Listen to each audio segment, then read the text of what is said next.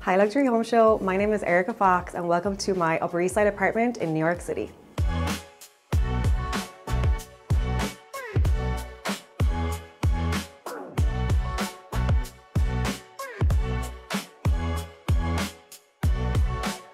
So it's a one-bedroom apartment, as I said, here in the Upper East Side. We've lived in this particular apartment for 3 years now, but it's my 10th year altogether in New York. So we've definitely started from the bottom and we've got to this really nice apartment that I've definitely dreamed about and manifested. As we go into the apartment, you'll see has beautiful big windows. But the first thing you see when you walk in is this really cute entryway, and it's actually my first time having an entryway in New York, so it's kind of a big deal for me.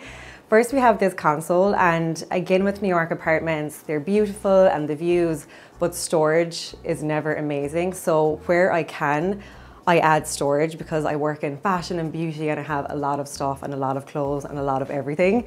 So we have this console table here and I've just decorated it with this lamp from CB2, some coffee table books. I love collecting little matchsticks from restaurants that we go to. It's nice memories. And then obviously I love this Slim Irons print. I actually just recently added this here because as you'll see in the apartment, we have lots of creams and neutrals. So when you walk in, I just wanted to have a little bit of a pop of color, and I just love anything to do with vintage tennis vibes. I just think it's so cool. Then on the other side here, we have another console. We keep our shoes in here. You know, I try to keep all our shoes when we come in, and then we have other bits and pieces. Again, as much storage as possible is the best way to do it. More coffee table books. I always like to have some candles lighting. I just think it sets the mood for when you come in. Some pictures, and then over here we have this storage bench, another storage piece. This obviously is for decor, but we keep some like extra blankets and everything in here. We have a very simple rug. Again, it's quite a durable one, obviously because it's an entryway. So that's a roundup of this space. Now let me show you into the living room.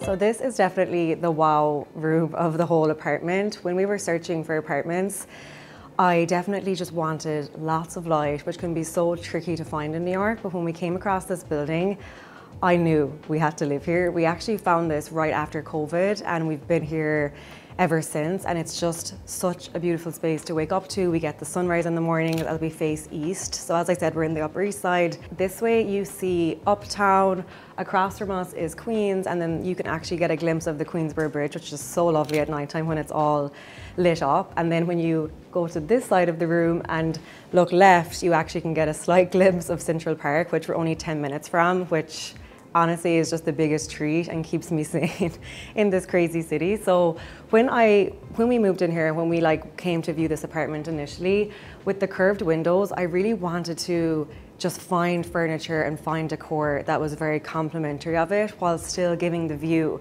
its main moment. And New York is this chaotic city where you're out and about and it's go, go, go. So when you come home, it's just the best feeling to feel zen and everything is calm, and that's why I have lots of creams and neutral tones.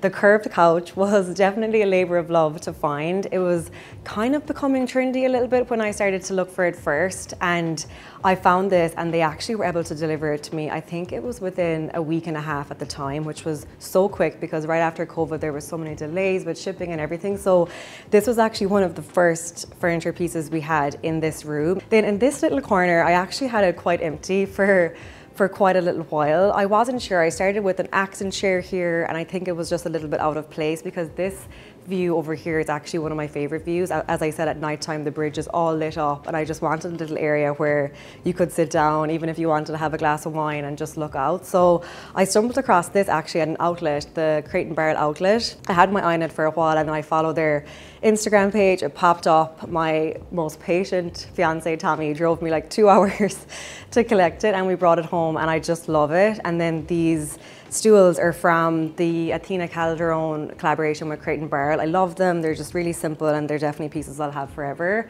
The lamp then, I didn't want to get something too crazy busy, but this corner at nighttime it is really nice to have it lit up and just to have kind of mood lighting when we're watching TV or we're just chilling in here. So this was a great addition too. And then finally, this art was actually done by one of my followers. When I lived in my last apartment downtown, I was looking for a big piece to have over our couch area, and she reached out and she commissioned this for us, and I've kept it ever since, and I'm definitely going to have it in like all my homes to come. So it just completes the corner perfectly. So then in this area, we obviously have our TV, which, believe it or not, is a TV. This is the Samsung frame, and I genuinely can't recommend it enough. It's definitely a little bit of a splurge, but if you're like me and you love design and you love aesthetics, it's just so nice to be able to display it as an art piece throughout the day when it's not on, or at nighttime. And the amount of people that come into this apartment and they don't know that it's a TV. So I really think it actually does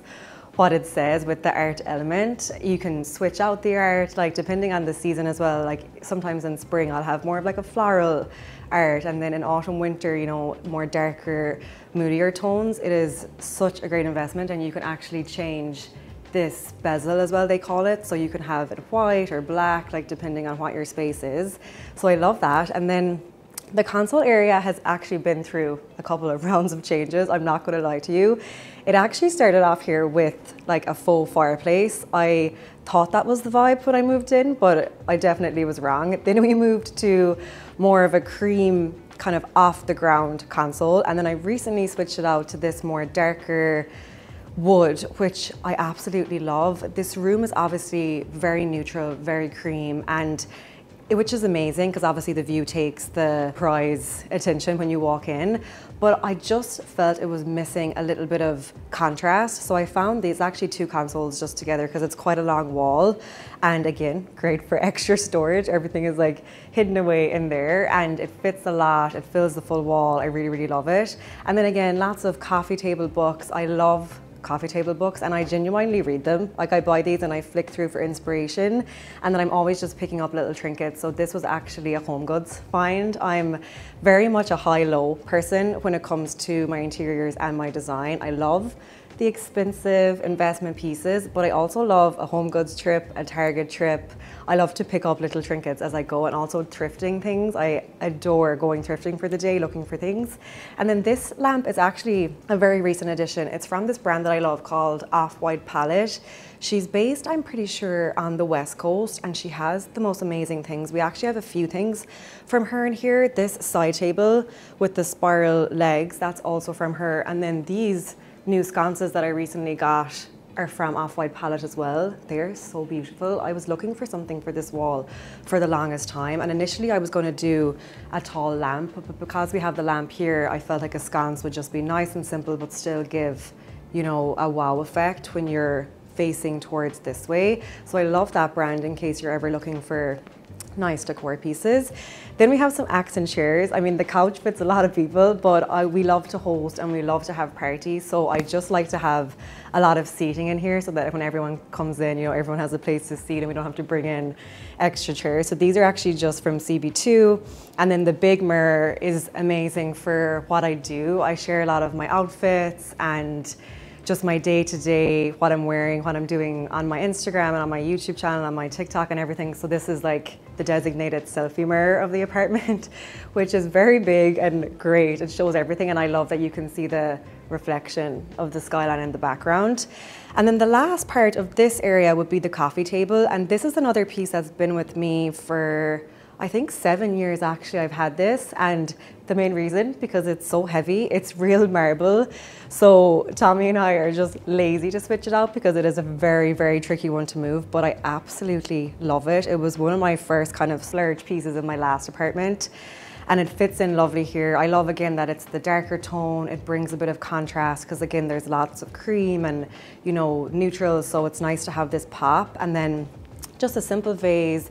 These are fake florals actually from this brand called A Floral. They do really, really nice ones that look, obviously you know that they're faux florals, but they don't look cheap or they don't look like crazy inexpensive. So I definitely recommend them. And then I just love lots of candles, lots of coffee table books.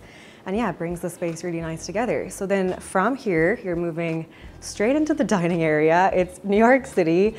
Everything is quite small and one room serves a lot of function, but what I did to just separate the space was added a round rug over here just to give it a little bit of separation. Obviously it's the same room, but I actually love to work from this table as well, so it's nice to have this little nook over here, and we have dinner here. When I'm hosting parties, I use this table as, you know, the table to put all the drinks and all the food and everything. This table, actually, there's a little bit of a story. It's a Facebook market find. When I moved in initially, I'm just super impatient. I wanted to get the place done. So this came, I think it was like maybe grey or some random colour, and I spent like 2 days painting it to try to get it to a cream colour. If you look closely, it's not perfect, I'm not going to lie, but it serves the purpose. And I initially had thought, okay, I'll just have this temporarily while I'm waiting for something else, but we ended up really liking it and we kept it here.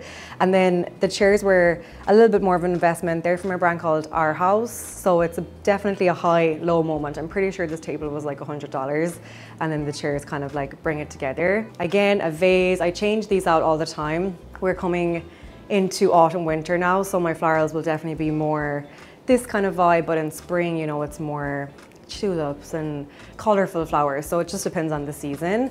Then over here we obviously have the 4 mirrors. This was actually from our last apartment as well. Our last apartment, I think, was maybe just under half the size of this apartment. much smaller. So we had this little nook, and I really wanted to make the space feel bigger, so I added the 4 of these mirrors just behind our dining table in this tiny little nook that we had just off the kitchen, and it really makes the space feel bigger. And as you'll see, obviously we have all the windows, and then the other walls basically are mirrors with the big selfie mirror and then these. But if you have a small space, I really recommend doing that and bringing light and bringing just the idea of more windows and more space. Like, mirrors do such a good job at that. Then our console is from Lulu in Georgia, I'm pretty sure. This is where I keep all my hosting pieces. I love to host, so I have lots of glassware, and I love collecting nice dining sets and just tableware. I'm constantly adding to that collection. Then we have some photos. This is actually my mom. We did a campaign for, I think it was Sunglass Hut, and we shot that on Park Avenue, and it's one of my favorite photos. And this is Tommy and I. This was actually our engagement party, and then just other coffee table books and decor. So yeah, that's this space, and this is probably one of our most used space. We love this corner. So this leads us to the kitchen. So kitchens in New York are definitely small but mighty. As New Yorkers, we love to eat out and go for dinner and go for drinks. So I think as a collective, cooking probably isn't our priority all the time. So as a result, I think landlords maybe put the least amount of time and effort into their kitchen. But honestly, this has served us really well. We've lived here for 3 years now. This is our 4th year, and we definitely cook a little bit more as the years have gone on, and it has everything that you need. The storage is quite tight, but I love organization and I love having everything really nice. So we actually do fit everything that we need in here. These are like our glassware, tableware. We have a little coffee section here, our good old air fryer. I actually love this Smeg toaster and kettle duo. It makes it look a little bit brighter in here. We have some Jo Malone soap, and the fridge is actually pretty decent size. We actually can fit quite a lot in there, and then I just added in some neutral tones and just some more brown tones on the rug as well. And yeah, it's definitely not the biggest kitchen you'll ever see on this channel, but for New York, it's absolutely perfect. And now we're on to the bedroom. This is our New York City bedroom. I've definitely had much smaller bedrooms than this in the city. So when we found this apartment and we saw that we could fit a king bed, honestly, it's the little things in New York. Any fellow New Yorkers will fully understand. So our bed is just our little safe haven. We kept it very neutral. Again, in this apartment, I just wanted to feel like when you're coming home from a crazy day out and about in the city, that you come home and you just feel at peace and you feel calm, and it just feels very zen. So lots of neutrals, lots of earthy tones. We have this accent pillow I actually love. It's from a brand called The Citizenry. I think they're based here in New York, but they get lots of their textiles from all over the world. So they work with lots of different manufacturers and craftspeople, like all over the world. And I can't remember exactly where this one's from, but I can leave all the details in the description or whichever. So love that. And then the rest is just lots of white, very airy. We have little wooden side tables and then little lamps at night, which gives really nice lighting. And then over here is the little area that I get ready in. Again, in New York, you use all corners and all parts of the room. So I just added this here because I love to just sit down in the morning, do my makeup, have my coffee. Sometimes I'll film it, you know, for my Instagram, or I'll use this area to just like go on my story and have chats with my followers. And then we have this tray, which I love. It's from a brand called McGee & Co. And I just keep all my perfumes here, which is a nice decor piece, but also very functional. Then this corner of the room, I just put this accent chair. It's nice to just have this when I'm getting ready. And this is the wardrobe. You'll see that my style is also quite neutral, as well as my interiors, but this is kind of the main wardrobe. And then I have one other small one where I keep my dresses and sweaters and things like that, but this is kind of the main one, and obviously I have all my shoes.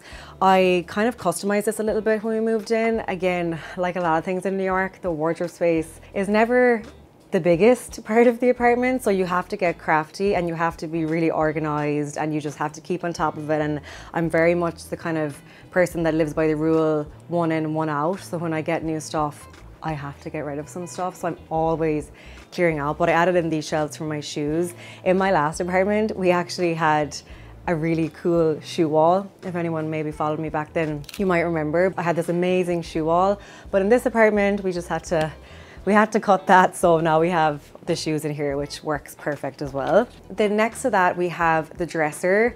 This fits so much. Again, I like the darker tone. I had been thinking about maybe switching this out down the line for maybe more of like a wooden, or just bringing a little bit of contrast in, but I do like a pop of black throughout the apartment, as you'll see from the coffee table and in the entryway, and then this just ties in that theme here in the bedroom as well. More coffee table books, and again, we have another Samsung TV here. I am literally their biggest fan, and I think once you get one of their TVs, it's very hard to switch. So you have the art in here as well. I switch this out all the time. We just have a neutral one today, but again, it's just so nice to be able to change that up depending what mood you're in. Then next to that is probably my favorite part of the bedroom. I'm not sure Tommy will agree with that, but this is where I keep all my bags. And again, this was such a inexpensive storage solution. It's from IKEA. I'm pretty sure it's called their IKEA bookshelves, and you can kind of customize them, and then you can add the doors. So I'll just open this one up so you can see. At the bottom, I keep my tall boots, then we have clutches and more crossbody bags, and then I have my nice ones on display where you can see them. So very customizable. And again, when you're in a rental apartment, and especially in a city, you know, as much as you want to maybe build out wardrobes or build out storage, and that would be amazing, but I think you just have to get a bit crafty when it's a rental, because again, it's not forever, and you don't want to, you know, spend loads of money and then have to just take everything out and not be able to use it again. So I really recommend this. And I also changed out these door handles, which is just the small things make a big difference. So I really love this corner. And then moving over to the bathroom, but I also want to just quickly show this print. I love Etsy for finding just cute and quirky little prints, and I love this. It will always be New York, and this is, you know, what they take the orders on in lots of New York restaurants. So I just thought it was a nice little New York touch in the bedroom. And then the bathroom, like the kitchen, small but mighty. It's nice that it's an ensuite. We have a shower, obviously everything else you'd expect in the bathroom, and then I kept the decor super simple in here, because when it is a small room, you don't want to clutter it and you don't want to just add too much stuff. I want to keep it as nice and organized as possible. So we have our towels here in the corner, and yeah, that's about it for the bathroom. So that brings us to the end of the tour. I really hope you enjoyed seeing my New York City apartment. Definitely, if you want to see more behind the scenes and pictures and everything, you can follow me on Instagram. It's Erika_Fox, and thank you so much for watching. Hi Luxury Home Show, welcome back. Nice to see you again. I'm Sophie Patterson, interior designer, and welcome to my Hyde Park project.